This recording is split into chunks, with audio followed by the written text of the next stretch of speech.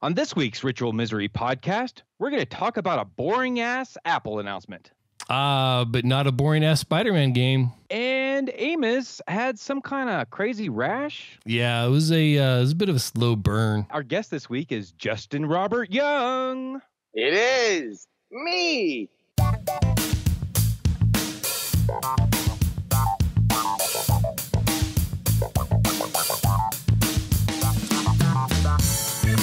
Hello and welcome to the Ritual Misery Podcast, episode 187 for all the audio problems I'm having right now. This is a show where two lifelong friends and their guests celebrate all things geek. I'm Amos, that's Kent, and I don't know what's going on with my my stuff right now. This is crazy. But we're live, so screw it. Hey, Kent, I'm going to push you off to the side like I normally do because, hey, Justin, how are you? Oh, I'm doing great. How are you guys? Doing great, man. It's Thursday night. That means it's Ritual Misery time, and it's always a good time on this show. Thanks for coming on, man. It's great to have you. Oh, no, it's always a pleasure. Always a good time with you two gents. Well, surely you jest, but we'll take it anyway because we're starving for attention. That's why we're podcasters. That's kind of how that works. Yeah. Man, we had an Apple announcement this week, and I couldn't even watch it because it was stupid and boring. Really? Justin, now last year you ran out right away and pre-ordered the iPhone. Is that going to be a thing that you do this year? That's been the story most years, actually. Yeah. Yeah, no, I normally love the new iPhones, and specifically for the 10. I really wanted the 10 because it was the first kind of like radically redesigned kind of iPhone that they'd had in a while. Things had gotten a little commoditized in recent years, which I think is kind of general amongst all smartphones. But this year, you know, I'm really happy with the 10. So I don't know if I need the bump right now. And I would love to go back to that 7 Plus form factor, but I don't think I want to do it for $1,400. So right. Oh my god. I think I'm just gonna sit on my state-of-the-art piece of equipment, and we'll see what happens next year. I was super disappointed with the pronunciation of the name of the phone. So the 10S, it's written out like letters XS. I was really hoping that they would go ahead and call it the XS. Because but they've already made that decision. Like they made that they made that call with the 10 where they wanted X to be 10. Everybody calls it the iPhone X, but so I mean, I'm going to be totally honest with you. I'm not thrilled with the nomenclature in general. Even when I've been initially skeptical of Apple names, they've tended to win me over. Like I was not in love with the iPad name, and then it's like, oh well, of course it's the iPad. But this one is, I don't know, Max. Like, why not Plus? The iPhone XS Plus. Like, you just do that. I don't know. I already liked that. That was good. I don't really get what the Max of it all is. Max just, you know, it seems kind of outmoded to me, but we'll see. To be honest, I would have bought it if it were closer to the $1,000 range. As it inches up to, I mean, I just winced when I paid for like I just got a personal trainer, and I like had to pay for X amount of sessions ahead of time, and like I winced at that going into the 4-figure range, and that's like investing in my health. I don't think that I can legitimately say like, because like look. Apple always the speed boost in the new phones are always worthwhile, in my opinion. Like they will always justify it, and therefore your old phone will slow down because it's not there to handle it. But that being said, if the state of their AR games aren't amazing, and like despite the fact that there is insane AR hardware on these phones and even the 10, there's not really a ton of great applications for it as of now. Right. I mean, theoretically, the one that you would use the most would be something like Pokemon Go, but nobody who actually enjoys that game turns on AR because it's such a battery suck as it is. So until that's the case and I can really rev up that chip, and I can really do some rad stuff on it, I think I'm where I want to do rad stuff. I can do rad stuff on it now. I think I'm gonna hang out specifically for 1500, man. 1500. Yeah. That's like, we're moving into like, should I go on vacation territory? Yeah. Right. $1,500. Amos, what about you, dude? Are you excited? Are you pre-ordering right after the show ends? No. That's what we did last year. Yeah. Last year the show's over. We sat here and talked to each other while we pre-ordered our phones. So it's a combination of factors. One, I don't think there's enough new to really entice me. The larger size, I'm actually this middle size that the 10 is between the regular and the plus is like perfect for me. I don't need anything bigger. I don't really want anything bigger. My battery life, my performance, everything is just still so top notch on the phone that I have right now. And there's just nothing really added to it. So, and I'm still wondering where the hell the 9 went. Like, why did 9 just disappear? Like, we were kind of hoping that this would be 9's year, and they didn't do that. I think it's just like OS 10. Like, we're going to be stuck with iPhone 10 and variants of that for like the next 10 years. Yeah, and see, but this is its own version, right? Yeah. Like, this is a different kind of phone. This is where they want to kind of like reset the life cycle of the iPhone. That's why they're sweeping everything else off the board. Mm-hmm.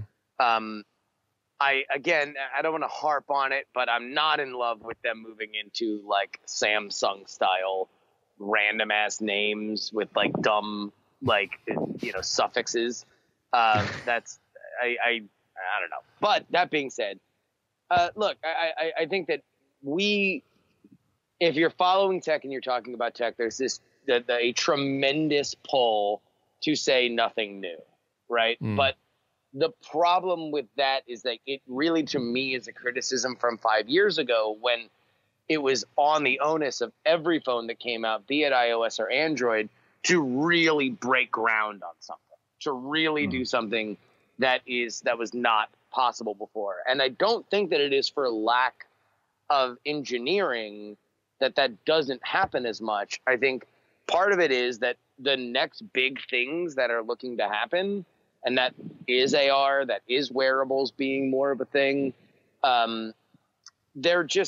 we're still at the edge phase. The tech hasn't caught up with it enough to be amazing. To be honest, from that whole Apple announcement, the thing that I was most excited for is the new Apple Watch.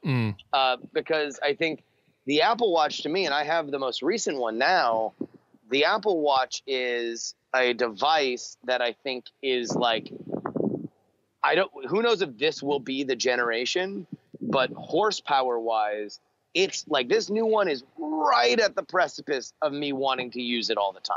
Yeah. But like, it's just slow enough for me not to, or to think twice about it. Now that it's got a radio on it, so it can get mobile data, and the sensors continue to get better, and the horsepower's a little bit more, like, there's no reason why I should use Uber on any device but my watch, because it knows where I am. I should be able to put a pin in a certain area right there. That is a one screen, like a postage stamp screen, kind of application. And that's where I think the promise of that device is. And, I would say, to me, the future of the iPhone is continuing to do everything that the iPhone does now, with some cool AR stuff that just kind of becomes, social coup. And the future of the watch is, let's take all those apps that don't need your full phone's real estate and put them on your wrist. Yeah. So for me, because Kent didn't even have an Apple Watch. He's seen mine a couple times, but he doesn't have one. I have a Series 0 that I wear as my night watch for my alarm and things like that, and a Series 3 with the LTE that I wear as my daily wear. And the LTE was really what sealed it for me last year, because now I can like leave my phone away, or if I go to Walmart and don't have my phone, it's not such a bad thing because it can still be reached or whatever. The EKG meter or sensor on the new one is really the one thing that really like, wow, that would be awesome. That'd be really cool. And that to me was the most impressive thing about the watch is the FDA certification as a medical device to read EKG, and I think that's an important area of that tech is going into is personal medical devices that are small enough and powerful enough that it can actually save your life, and I think the Apple Watch is making giant steps towards that. Yeah. But I'm still not going to get a new one though. I like the bigger screen. I like the smaller profile. I like the longer battery life. I like the EKG. It's not enough for me this year. So speaking of medical things, Amos, you told me earlier in the week that you had some kind of rash thing going on. Tell us what that's about. I had an allergic reaction to something this week, and I don't know what it was, but it's concentrated mostly in my palms. Right. I got to guess. Yeah, that's clearly not it because, well, see, I was thinking about it today, and if, like, what's the half-life on a dick allergy, right? Like, because I'm 41 years old, so you figure 30 years before my body said enough playing with your dick, it's time to show you an allergic reaction to this. Right. I'm not really sure that's the going rate on that. But I don't know where it came from. It might have been from the beers that I was having this weekend because we ate at a new place, or it might have been the food or whatever. But it's just like, of all the places you can have an itchy, puffy rash, your hands they've got to be like top 3 of the most inconvenient places. So is it all over your hands, or is it just on the palms? It goes around both sides and goes up the arms and down the torso, but it's mostly just the palms. Yeah, I can't think of anything to say other than just more dick jokes. Right. So I'm gonna ask Justin to butt in here and see if he has something other than a dick joke to say about your rash on your hands. No. He's just happy it's not happening to him. No doubt. Hey, have you guys? I mean, what the fuck am I supposed to say? You have a rash. Like, I'm not a doctor. Like, what the fuck? Yeah, maybe the new Apple Watch will be able to diagnose. You didn't even tell me about the thing. You just rushed right into the dick joke. So, like, I have no idea what you're going through, how long it's been in existence. Like, I'm glad you're jacking it. Like, congrats. Here's a weird side effect though, because they put me on steroids to try to get rid of the inflammation and stuff like that. Since I've been taking the steroids, my back and my knee have been feeling great. So I think they just need to keep giving me steroids. Maybe I'll get buff one day and won't need a personal trainer. Yeah, no, dude, get on that Winstrol, dog. Like that 80s shit. Hey, have you guys played this new Spider-Man game on the PS4? I haven't. I don't have a PS4. I don't play video games except for Zelda and Mario and Hearthstone and Pokemon Go. But other than that, I don't really play video games. I don't have any in the major consoles. So it looks fucking amazing, though. It looks great. Yeah, it's pretty great. My son bought it the other day. I think it was like Monday or something. He picked it up, and I played it this week. And oh my god, I'm kind of like you, Justin, where most of my video game playing is on my phone, to include Pokemon Go. So I don't play the console games all that much. But when he started playing this, and I was watching him, I was like, dude, give me that controller. I want to play this. So it's really fun. The controls are a little complex at times, depending on like what type of attack you're trying to do. Mm-hmm. But swinging through Manhattan is the most fun that you can have in like 5 minutes. It's like, it is so smooth and just so like such a rush. You almost feel like you're actually swinging between the buildings. So so if you're ever around a PS4, I definitely say check it out. Like it's really cool. I don't know if they have a downloadable demo out there, but if they do, I highly recommend everybody checking it out. It's such a fun game. Amos, it seems great. I don't know if it was great. If it's like good enough to get a PS4, but I don't know. Right. Yeah. See, I have a PS4, and I don't know if it's great enough to like. I don't know, man. I'm falling out of my video game phase where I was really into it for a while, and now I'm just kind of creeping out, and it's just not. We're getting old, I think. Yeah, I mean, or I'm just filling up my time trying to retire from the damn military. Either one of those could be it. So yeah.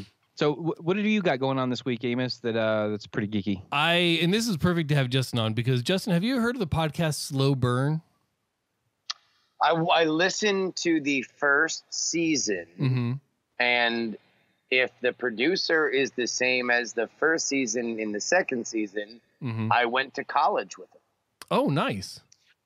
Very cool. Slow Burn initially started as a mini series about Watergate, about the Watergate scandal, the presidency of Richard Nixon, and how it all went down. There's a lot of behind the scenes interviews, some interpretive history stuff, and it's just really good. It's almost documentary, but it's got a lot of personality to it, and it's really fun and very interesting if you're into history, especially if you're into presidential history. Season 2 is all about the Clintons, and it's 5 episodes in right now, 5 of 8. It's really good. It's produced by Slate, and I don't remember the host name, unfortunately, because I suck at life. It's the same guy though, right? Yeah, it's the same guy. Yep. And it's expertly done. It's just an amazing podcast. If you're into presidential history, go check out Slow Burn. Very easy to listen to, and it's not a lot of times you get podcasts that have a lot of stuff from the past, and they play the audio, and it's just crap audio. And this isn't one of those. It's a lot of because it's all from the '90s, right? Like, so the audio was it's not HD broadcast that we would have now, but it's almost charming. Like it's like an Instagram filter. Yeah. Yeah.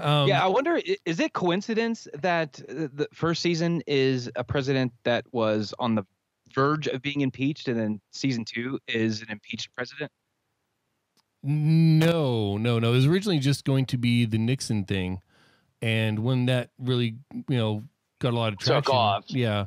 It's like, well, what do we do next? But so let me ask you this, because I'm going to say this because there is an element of my feelings about Slow Burn that are rooted in the fact that I'm working on a project that is similar to it, in that it is something that is discussing presidential history. And I was not in love with Slow Burn. I tended to think that the Nixon season was a little bit more, let me read you the Wikipedia, than it was, let me learn you some stuff, which on one hand is like great, because we're now so far away from the Nixon thing that none of us, a vast majority of their audience didn't live through it. So like literally just explaining, and on this day, this guy wore a crazy flowered shirt, as was fashionable at the time, is like interesting. Right. But it wasn't, I don't feel like I learned much more other than listening to some old tape and hearing what I thought were, I have a very complicated relationship with, like, as a fan of interviews and history podcasts. Because on one hand, there's nothing substituting the person who was there, right? Like, as a journalist, you want firsthand people to talk to you. But on the other hand, this is so long ago, and oftentimes if you're talking to somebody, you want to use enough of their audio to make it worth it. And it kind of has you have no choice but to make more of the story about them or this moment that they're expert in, whether or not the story is best served by it. Gotcha. And that's where sometimes I felt Slow Burn, to me, like, didn't give me, there was a lot of like just kind of glazing over, or like there was one moment in the first season where they were talking about like how Walter Cronkite kind of spurred things on, and like airing this one piece that kind of kept this story going in a place that it would have died. And like, man, I have very complicated opinions kind of about the media and how much the media loves to talk about the media. But right. I just, that was one of those things where they wound up interviewing somebody about it. And it's like, I feel like there's so much more to this conspiracy. There's so much more that even I know about Watergate that they didn't get to, that I was like, I know where they were going, and this is very, very hard. And they have done 2 gigantic successful series, and I'm still doing research for my first one, right? So I don't want to poop on it because I think it is well done, and I also think that their producer might be going to a wedding I'm going to in 3 weeks. So I'll ask then, but it's I don't know.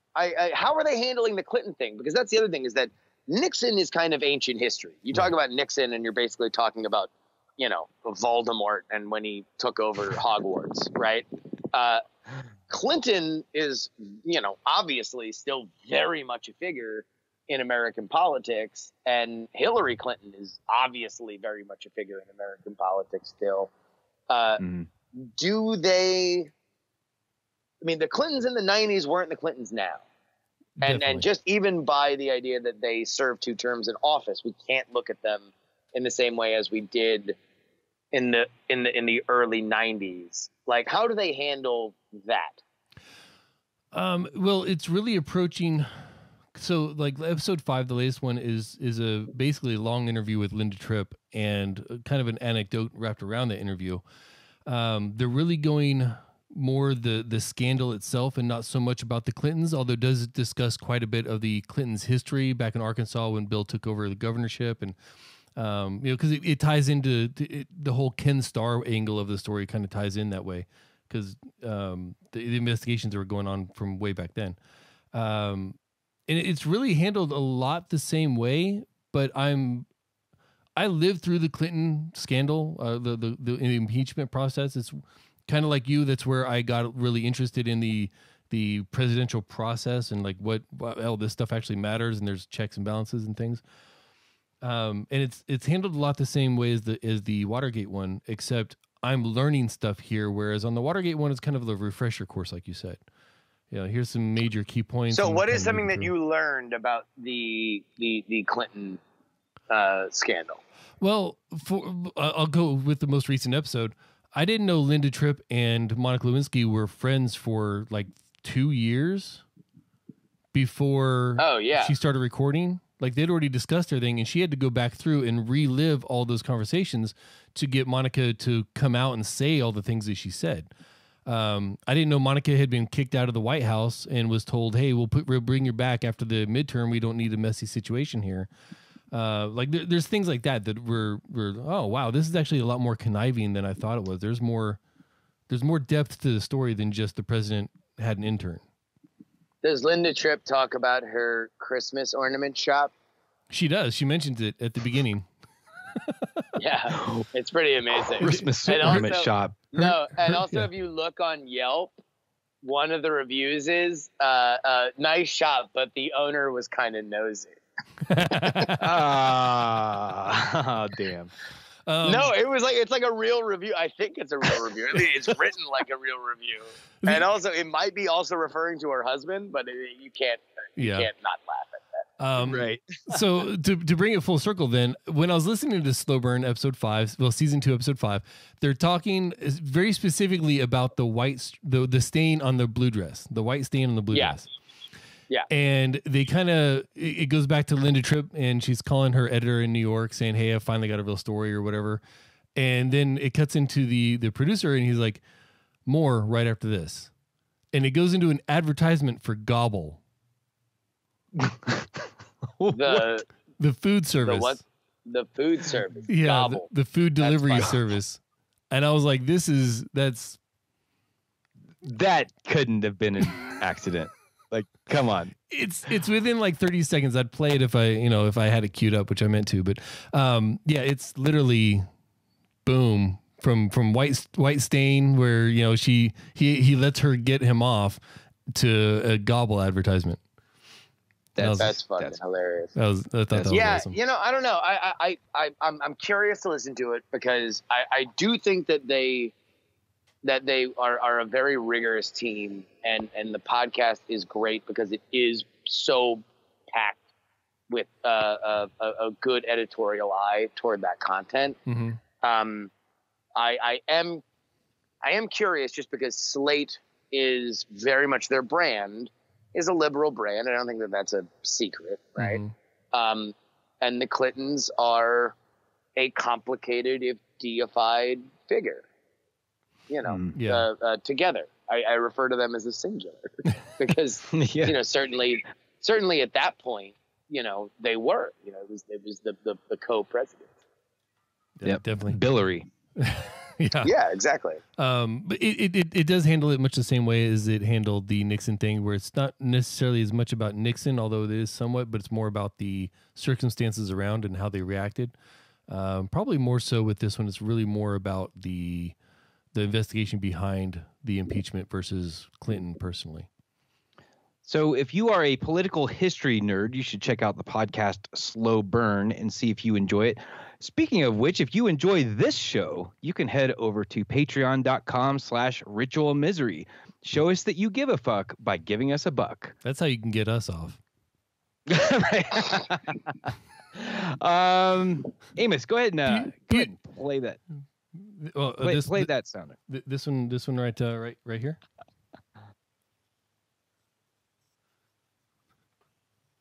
Can I please have your attention? In the last 30 minutes, kid's done something. Now you've got to guess. He was very excited. Kids, game. Play with him. Yeah, thank you, Jay, again for the sounder. I've got a game for you guys. Okay. And it is called Action News or Fake News. Amos, this is the second iteration of this game that you've played. This is the special jury edition. Did I fail the first time? I believe you did. Okay. I think you lost. I don't remember who our guest was, but I just got to keep the streak going. going. Okay. Yeah. Yeah. All right. So, Justin, you haven't played this game yet. Obviously, I ripped off the name of your new game, News. I was inspired, actually, to make this game because I received my copy of Action News in the mail earlier that week. So, this game, I'm going to read a news headline, and you tell me if it is fake or real. Okay. All right, Amos, pick a number between 1 and 50. 7. You picked 7. My number was 22. So you picked odd. It's actually even, so jury gets to go first. However you want to justify it.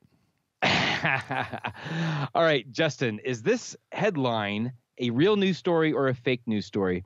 A man high on bath salts cut off his genitals and microwaved them. Real news or fake news? I'm going to say that is fake news. That is, in fact, fake news. Yeah, I would say that only because I think bath salts is kind of passé. I think that bath salts are kind of out of the news stream. I think, now we're back to meth and opioids. If it was real news, where would it have taken place? Well, probably. I mean, come on, you know that. You're just pointing out that there's only one state that has anything interesting happening. That is my home state of Florida. All right, Amos, your headline. Is this real news or fake news? Former manager of DoD Aerospace Threat Program says UFOs are real.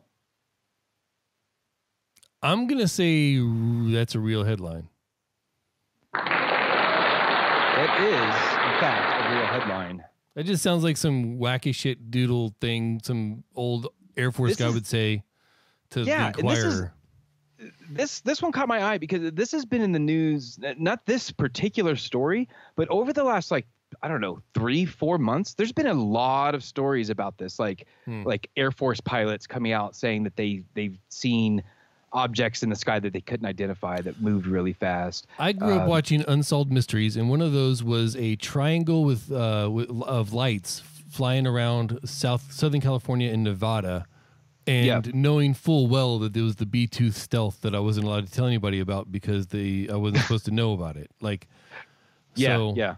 And plus, I gotta say, man, the older I get, the more cynical I get about just the old beliefs of there's got to be UFOs, because I think like as I'm getting older, I'm realizing just how expansive the universe is and how impossible it is that we're the only planet with life. But that same realization comes in with how far it is for anyone else to get here. Yeah, so, why the fuck would they come here? Right, yeah. I don't know. Justin, are we being visited by aliens? No. Because they're already here. Because it says the alien, right? Right. Well, Yeah, but yeah. like, no. I mean, not in the way that we, I don't know. It's like we can barely categorize how our government works in the media. I don't think that we're going to be like, now we're going to know exactly when an alien. Right. Or that we right, know anything to do when they got here. All right, Justin, your next headline. Democrats demand Brett Kavanaugh submit DNA test to prove he's not actually Hitler. Real news or fake?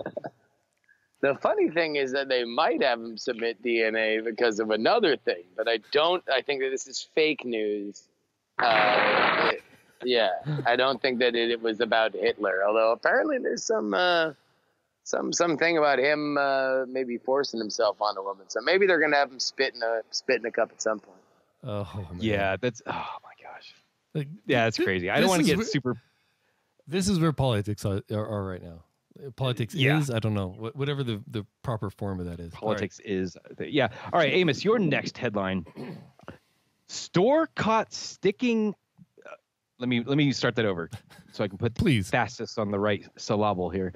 All right, store caught sticking googly eyes on fish to make them look fresh. Is that like real? it seems legit, but I don't necessarily think like there's anything actually wrong with that. Like if googly eyes are making your fish look fresh, if that's the clientele that you have, that you need googly eyes for them to buy the fish, I'm not sure the googly eyes are the problem. So I'm gonna go real.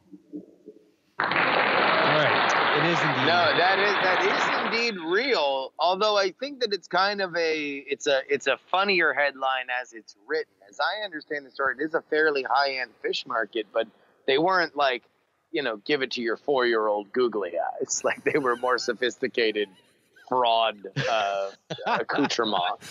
Oh, geez. It wasn't like a teddy bear googly eye. No, it wasn't like, oh, when I shake this fish, its eyes move very fish-like. I think it was something that they were putting over it, like to try and sell things more high. I don't think that it was like at a food giant, where they were like, like they're gonna wait until you get home and then unwrap your shrink wrapped fish to be like, what the fuck? Oh my gosh. All right. Justin, your next headline is Trump-shaped ecstasy pills seized by Indiana police through traffic stops.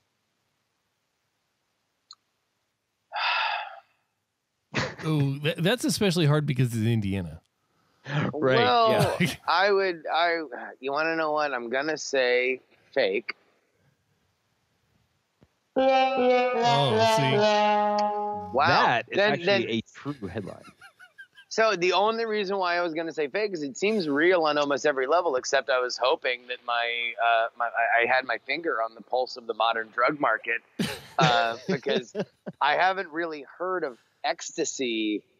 Ecstasy is kind of an out of vogue term, and it is a vogue for which I certainly grew up with. But I find myself in my mid-30s saying ecstasy, and I sound like my parents when they would refer to pot as grass. Yes.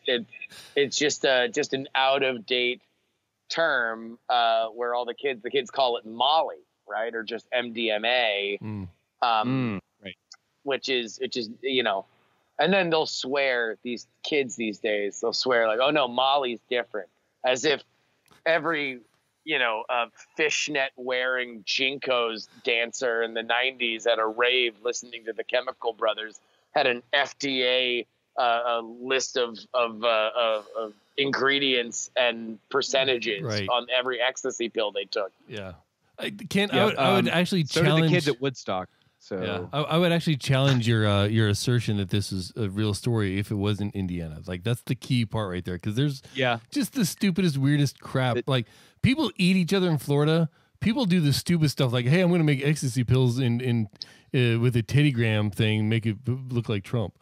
Like no, but they were past. It was coming to Indiana. Although it makes sense that if it was in Indiana, you know, Indiana kind of is like the Eastern Europe of the United States, where everything kind of shows up 10 years late. So, right, yes.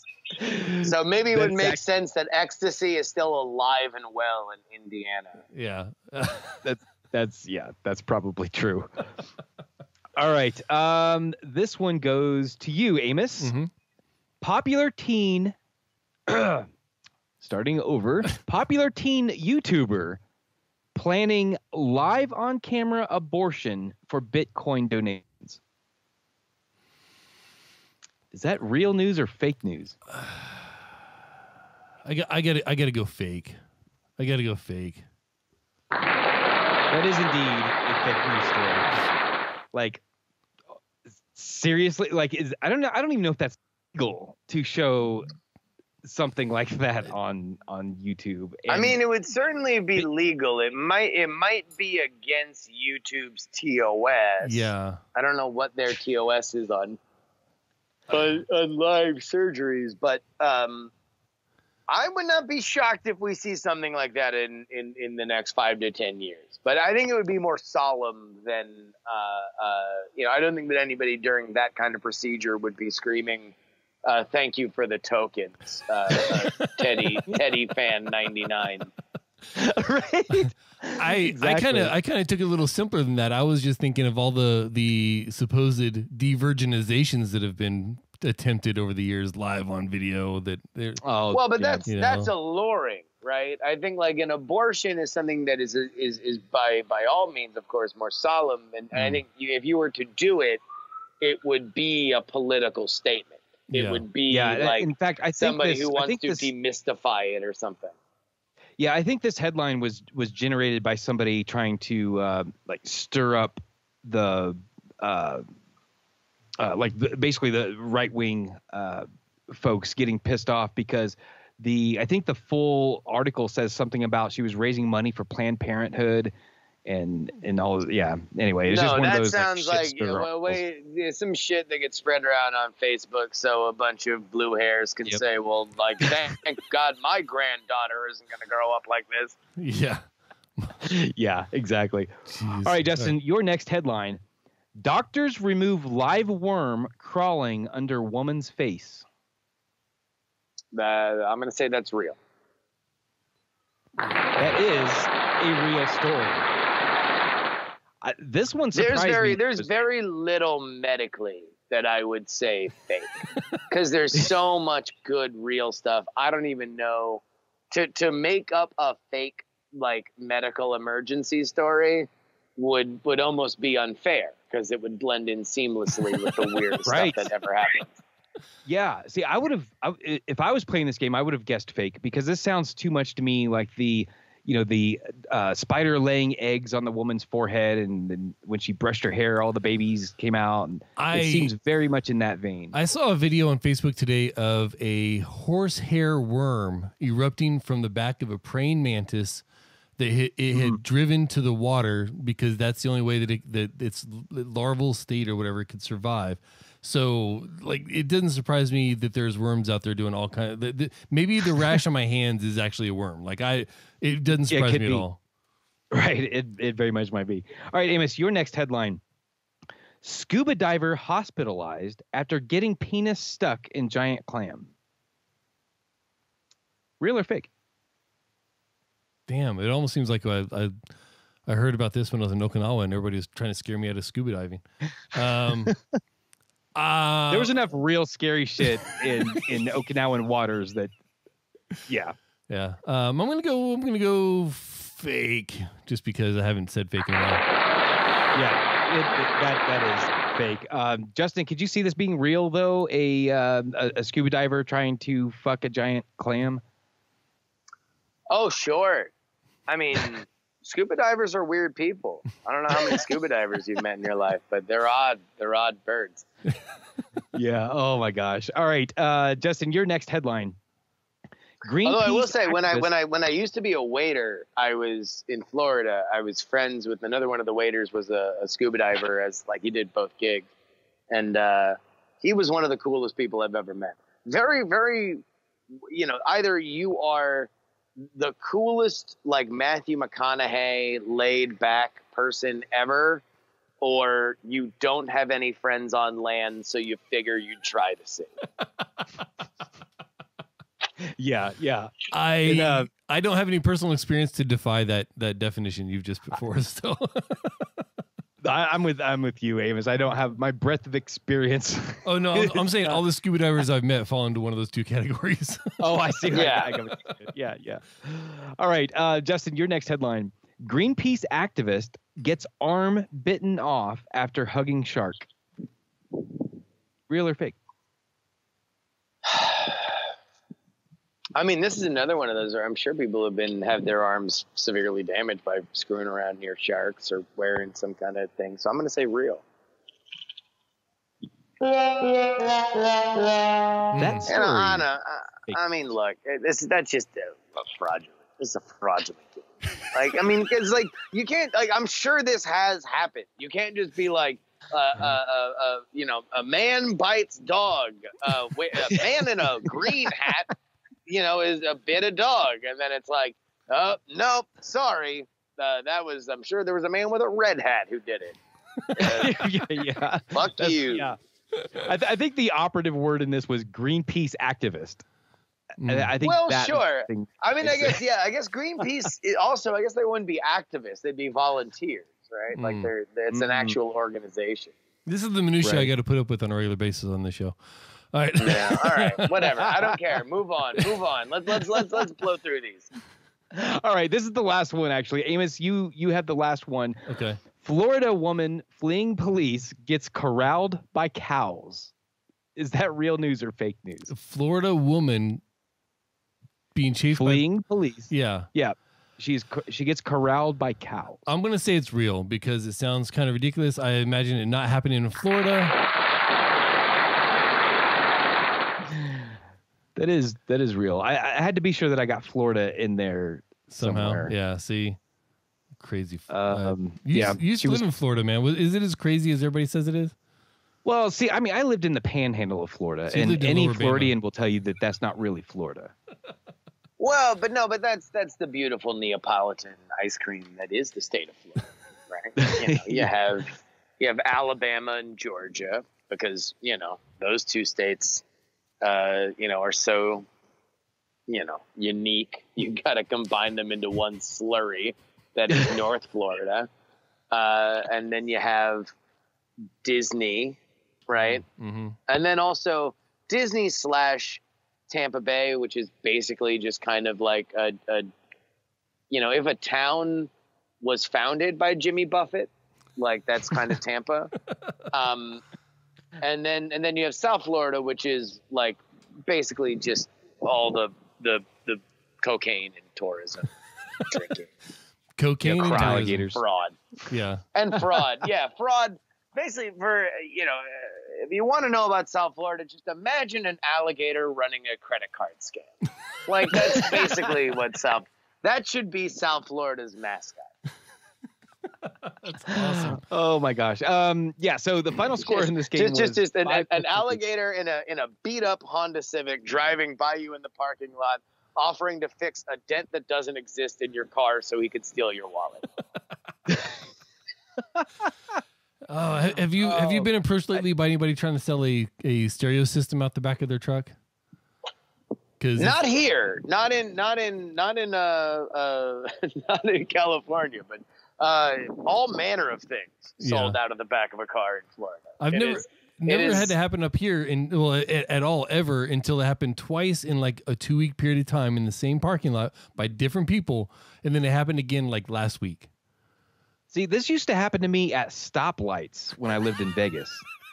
Like literally at a stoplight, a dude would jump out of his car and be like, "Dude, I got these speakers, man." Like, See, really? Vegas and Florida are also very similar because they're South Florida, because they're functionally places where people, at one point, I used to joke about this with Florida, that like, you know, when I was in high school, I'm like this is how we were all born. Like 18 years ago, or I guess 20, right? Let's give them time to get here. All of our parents were sitting in a snowstorm somewhere in the Northeast, and a Jimmy Buffett song came on, and they said, fuck it. And they left, right? And then they came down here, they found something to have sex with, they procreated, and now we're going to high school in South Florida. Like, that's pretty much how it all happened. And Vegas is similar at some point, except instead of it being a snowstorm where they're like, I want to go where I never have to deal with this again, it's I want to know where I can make, I make good money betting with my buddies. I'm actually really good at poker, and imagine how much better I'd be if I did it full time. And so they move out to Vegas to live the dream, and then find themselves trying to flip a fraudulent stereo system to you in the park. Now that does bring in an interesting thing. Last time we had you on, you had just recently flipped over to podcasting full time. Twitch was about to go through a ton of changes as far as a platform for podcasters themselves. Since then, you've released Action News. You've done some solo shows. You've done some more Night Attack live shows that aren't part of South by or the big three: South by, Nerdtacular, and DragonCon. Yep. What's next for you, Justin? Like you kind of seem to be. You went from, hey, I'm doing this thing, and then now 2 years later, you're everywhere. Well, thank you for saying that. I don't feel like I'm in many more places than I was before, but I do appreciate it if it looks like that from the outside. Look, this is kind of the blessing and the curse of working for yourself. Is you get to do whatever you want, but your boss is a dick. So it's cool that I can get out and I can get out and do stuff, and I've loved doing everything. So, I mean, to ask what's next, more of all of it. I mean, I'm sure there's another game on the horizon. We're still, to be honest, right now with Contender Games, John and I are really kind of focusing a little bit more on the business side of it. I think it's an element. We've been so focused as creators that we've kind of neglected the, like, hey, let's also market our products. Like, it can't just be about, I don't know why everything. This is I'm using very sexual metaphors for whatever reason tonight, but like, it can't just be all about. It can't be all about, fucking and getting pregnant and delivering. Like, at some point you have to raise your children, and that's what we're kind of doing. We're trying to focus a little bit more on that now. So speaking of marketing the game, I think the last time you mentioned it, or at least the last time I remember you mentioning it on, I believe it was PX3, you were talking about calling libraries of Congress, or I'm sorry, presidential libraries. Presidential libraries, yeah. Yeah, no, I called every presidential library. It's a process. I don't think that these places necessarily buy new stock all that often, which is kind of the reason why I wanted to reach out to them, because I feel like we're kind of a unique product. And once you're in, you're kind of in, right? As long as it sells once in a while, you're just got a constant feed of like a constant slow trickle of people buying the product. Well, I mean, to be honest, I don't know how much that stocking in a presidential library would sell for us necessarily. I do know that stocking in a presidential library would be very cool for us to say, find us at the James McKinley Presidential Library, for example, right? Yeah. Or if we were able to get into one of the, the bigger, more famous presidents, that would be even better. So, not that the McKinley Library is not awesome. Big shout out. But I think it would be more for like name recognition, that like, I think what we want, the place that we want to be with Contender specifically as a game is like, this is for history nerds and education, right? And it's fun and it's easy, but it's like, we know we made a party game So if we can sell it as something that also leverages the fact that we did all this research and also leverages the fact that we're family friendly, then the rest is, we got it, right? Because we know the game is fun. It was built for a bunch of people at a bar. Like, it's going to be a blast in a classroom. It's going to be a blast with family night. So that's just kind of where that is. And then, other than that, action news is still, we're about to, launch that kind of officially retail in the next coming weeks, now that all the Kickstarter stuff is out. So, we'll see where it goes, but I'm sure John and I are always talking about new games, and I'm sure we'll have another one of those on the horizon. Although I'd be shocked if our next Kickstarter wasn't politics related with the 2020 election coming up. Oh, sure. Yeah. So speaking of politics, I was wondering if I could take a little peek behind the curtain of PX3. Sure. By the way, I love that show. And one of the things that I think is wonderful about it is how you take a neutral stance. Like, you don't come at it from the left, you don't come at it from the right. You pretty much call it down the middle. And that's what I wanted to ask you about. Is down the middle really what you think all the time, or are there times where you struggle to bring the headlines in a neutral way? Like, are there times where you feel very strongly one way or the other, but you like grit your teeth and present it from a neutral standpoint? No, I don't think I ever grit my teeth. Nor do I really feel like I censor my own political opinion all that much. It's funny. I thought about this the other day. I did another interview and they asked me kind of a similar question. And I think ultimately the benefit that I have with doing PX3 is that I am a former journalist, and both of those words are equally important. I am, I got a useless degree in journalism, not because the degree was useless, because I was useless in applying it. And I've worked in newspapers and in newsrooms. Many of my friends are still in the profession. So that is an element and a culture for which I am familiar and I understand.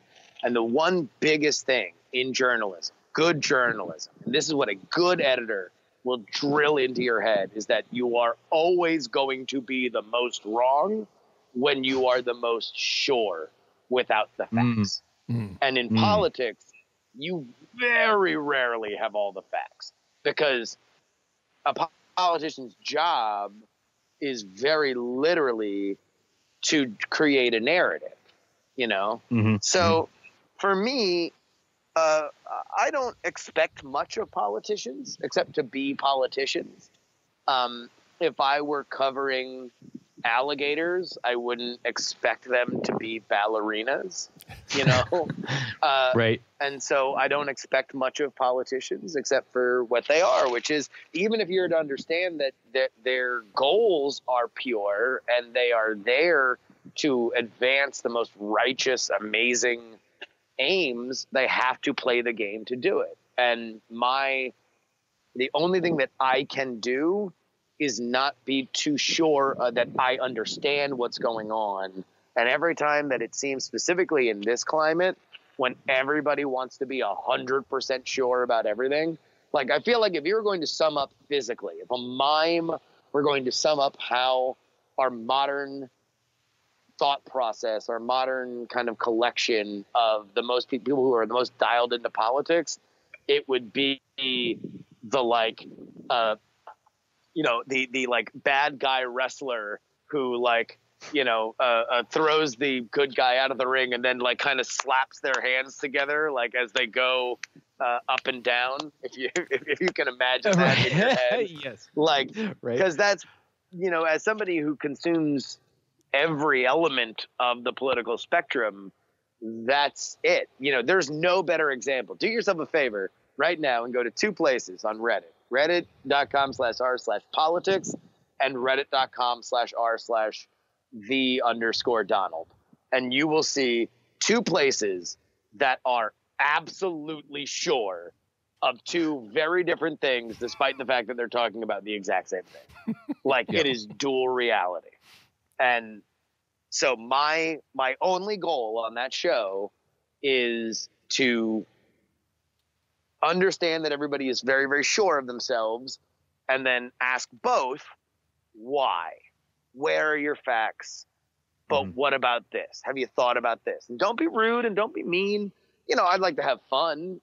Some people have to go to the poop buffet every once in a while, and we like to spice things up with, the pole dance and everything. But I think that's also an element of the former journalist. The former part of it is, number one, I don't have to protect the job. I don't have to protect sources. I don't have to protect anything, really. I just have to talk to my listeners, and they're the only people that I'm beholden to. But also, I can act like I used to act in the newsroom, because that, I think, was always the most fun part of journalism for me, was hanging out in the newsroom and having the conversations that, weren't fit to print, to like speculate on, like, well, I wonder if it's this person, or like reading a news story and being like, that's a shittily written story for this reason, and this reason, or like making a joke like the poop buffet, right? Like that's the poop buffet really is the kind of joke that would have been a running joke in a newsroom. That would have been the kind of stuff I would have said to make other reporters laugh. But you can't do that when you're also trying to be a reporter, when you're trying to be a truth robot who finds facts and synthesizes them into a digestible thing. But I can do it because I'm just an asshole with a mic. Right. So the way that you described that reminded me of the aristocrats joke, how it's like the comedians joke for other comedians. They don't ever present it on stage. Amos, do you have any final question for Justin before we get on to where we can find everyone on the internet? I had like 43 of them, but I didn't write them down because actually, I would like to know. So almost 2 years ago now, I interviewed you for a show that I was trying to start called Dismantled. And we talked a lot about the fans of Diamond Club, Diamond Club as the fans of you, or how that intricate relationship. We actually kind of went into it quite a bit. Has that relationship changed in your mind over the last couple of years from this support group and, there's a lot of friends in there, to something that's more important as you go longer as an independent, self-employed podcast and Twitch personality? I don't know if it's changed, because I wouldn't know at what point to flash freeze time and say that it was always this thing. It's always been something that's been changing and evolving and turning into different things. And you look at people that used to just be guys in Diamond Club, used to just be in the chat, that are now doing amazing things. And obviously at times there are better times and worse times for the relationship with the community. And I think the switch to Twitch was certainly one of them, where things were, I don't think everybody was on the same page for a little bit. And some of that might have also just been a pressure valve on other latent kind of issues. But the only thing that you can follow, to me, the only guiding North Star, is what the wise and sage Tom Merritt once told me, that you get the chat room that you deserve. And if you want a smart, kind, ambitious, loving chat room, then you try to be smart, kind, ambitious, and loving to them. And ultimately, the internet is a self-selecting place. You get to be exactly where you want to be at every single moment. And if people identify with those elements, then that's what's going to be there. And now the form that takes, man, it's all over the place. We have a very snarky audience because we do very snarky shows. And sometimes, like when you, let's say, totally made up science fiction scenario, like, let's say that you, as an offhanded remark, say on your comedy podcast that if I lose this game, everybody can call me a failure for a week.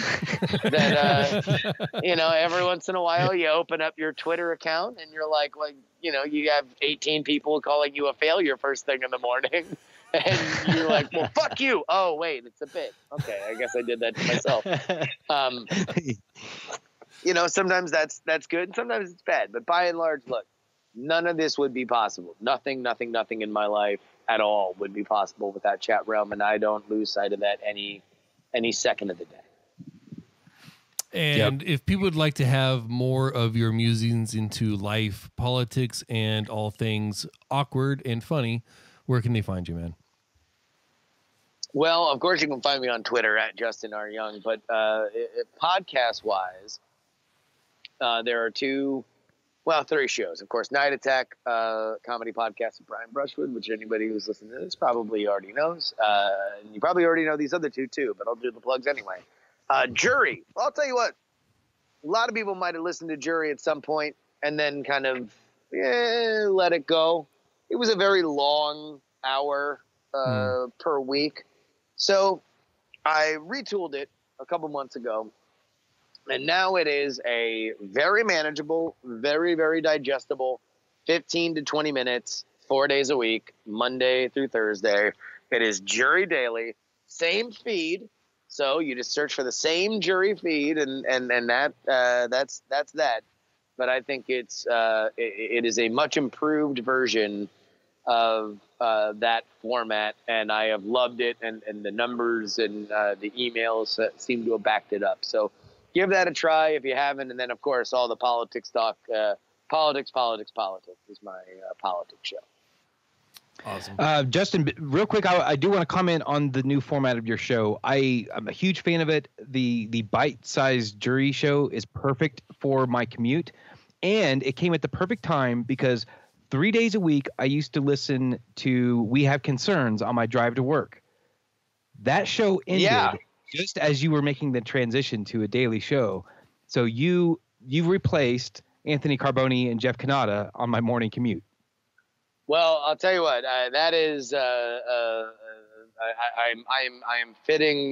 I'm ill-fitting in those massive shoes because that podcast was so amazing and both those guys are so insanely talented. Yeah.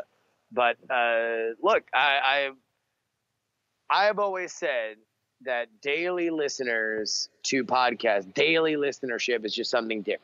It's just not the same.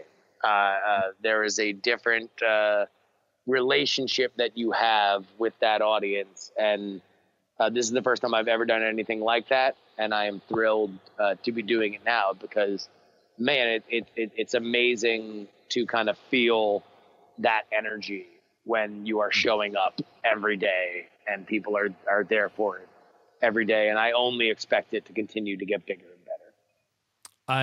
I might be the outlier, but I actually missed the old format. So I'm hoping that maybe there's a stretch goal in one of your patrons to come back and do like the Friday thing and it just be the JuRY show because I like the hype train. But there's something about you having a topic and then realizing you had 20 minutes left to fill and scrambling to fill it that really made me laugh a lot. It's I think that might be an acquired taste. I don't know how many other people really liked it, and I don't know how much I liked it. Yeah. But I guess I found a format that fit how much prep I was reasonably ever going to do. Yeah. Because I put about as much prep into a JuRY Daily show as I do an episode of JuRY, including the emails, by the way. That's the most amazing thing is that now I get so many more emails for JuRY Daily and that I'm able to basically have, JuRY, I would normally have 3 or 4 emails that we would go with. But the other thing about JuRY Daily is I think it allows me, the biggest problem with the weekly format was that we oftentimes had these very interesting topics that people would bring up or darker subject matter that if I'm doing a weekly show, then if I get like 3 revolutions of emails on a fairly dark, like let's say like the sounding thing, like the Crunchy wrote in about her fascination with sounding, which if you're not familiar, cover your ears if you're sensitive. It involves sticking rods up one's urethra, a male urethra, and stimulating the glands therein. Now, if I talk about that on a Monday on The Daily Show, that means that I can have 3 episodes worth of emails on it, and then by the end of the week, I'm done, right? We spent 3 episodes taking stuff about sounding, and now we're out, right? When I had the weekly show, that's now a month. It's the rods up your dick month on the JuRY show. And that's where I think, ultimately that's the thing I wanted to steer into, is that I never wanted that email to go away. And in fact, I want more of them. Maybe not from Crunchy, because Jesus Christ, I don't know what more that beautiful human can share that she hasn't already. She's in the chat room right now saying, God, I would love that month. Just saying. No, she had it. She made it. Like she lived it. Like it exists. So I think it's just one of those things where it doesn't have to. I can give it the space it needs without because I didn't want to get to a point where I was like either not reading those provocative emails or not getting those slices of life that you're not going to read anywhere else. Because I do love the idea that JuRY can go from, hey, I had a fight with my wife, to I want to shove rods up my my ex-boyfriend's dick. And although I guess those are both relationships, so that would be handled on a relationship thing, but also other stuff, right? Like I want to do better at podcasting, stuff like that. I want to I love having that range, because I think I can be, if I can toot my own horn, I feel like I can weave those two things together in a way that not many people can. So that was an element of The Daily Show, was just being able to just do more of it. And thank God the audience followed along with me and has emailed even more than they ever have before, because, that audience is so passionate. And I really can't say enough that there is no me without you, if you are listening to this. What would be the one place you would tell people to go to find you if you only have one thing? Do you have a website that collects all of your links? Yeah, you want to know what? JustinRobertYoung.tv, I believe is it. Let me go there right now to make sure. You can go to my fancy new website that I never plug, despite the fact that I made it and it looks good. Nope, that's legit, and I'll throw that. Oh wow, this is very professional looking. A very dapper listing, JuRY. Yeah, JustinRobertYoung.tv. That's where you can email me. You can find out more about me. You can see my reel. You can find my podcasts and sign up for the free political newsletter and see some professional pictures of the gerbs.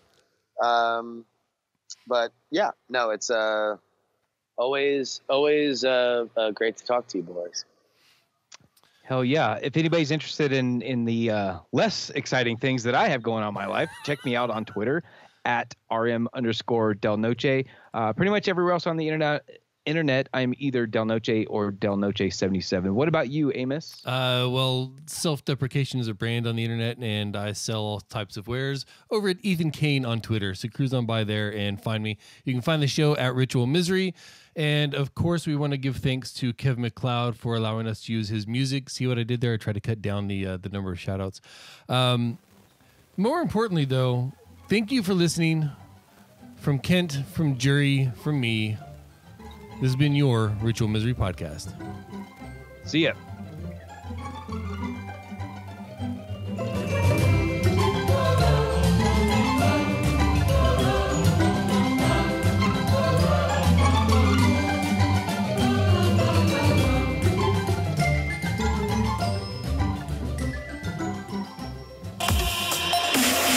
Diamond Club hopes you have enjoyed this program. RITUALMISCY